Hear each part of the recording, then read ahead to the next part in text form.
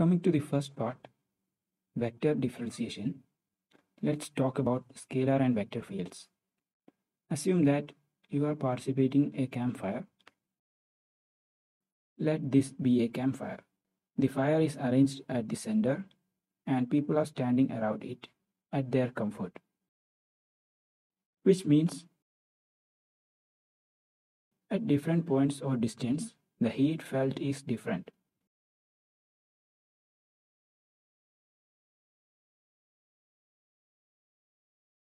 So we can relate these points using some kind of functions.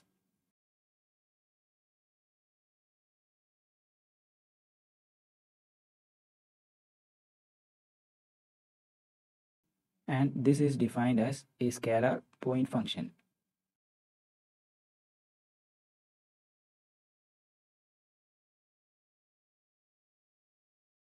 Now observe the whole area.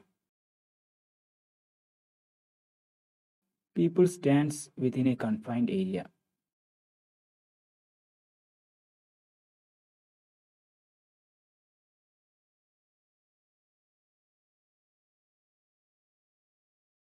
Which means the heat from the fire has a field.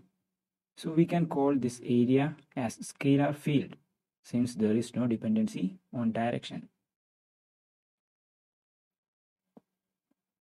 Consider a point charge plus q. Let's place this somewhere in the space.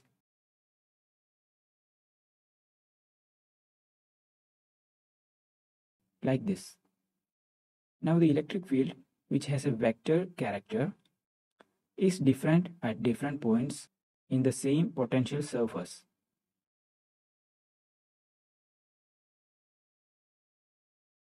Here the electric field depends on both the distance and direction.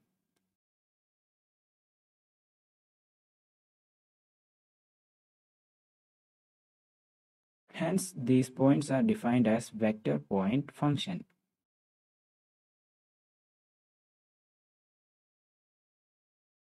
And the area at which the electric field is experienced is defined as a vector field.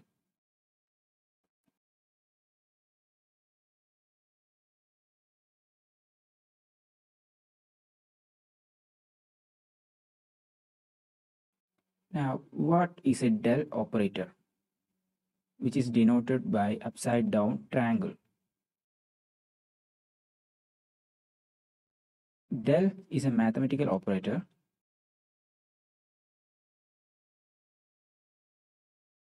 It is defined as dou by dou x I cap plus dou by dou y j cap plus dou by dou z k cap. Then how it acts? Consider A equal to ax plus by plus cz. Taking del dot A, we have to take dot products of all the combinations.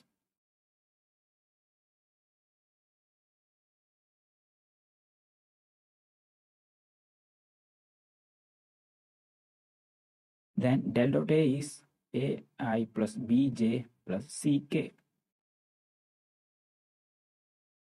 Similarly, if A is a vector, vector A equal to axi plus byj plus czk,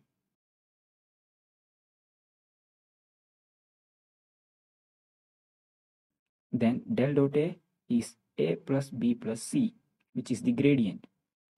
And for del cross A, we have to solve the determinant.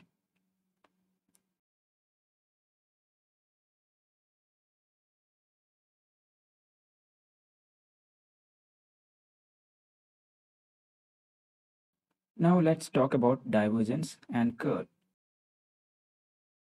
Divergence is the dot product and curl is the cross product.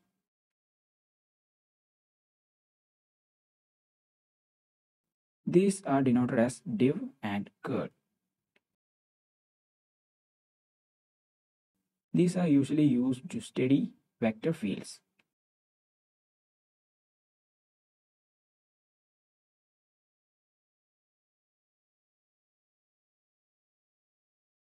Divergence gives a scalar or a number and curl gives a vector. Basic theorems regarding divergence and curls.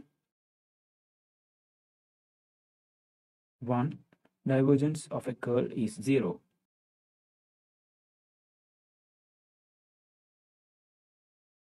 And 2. Curl of a gradient is 0.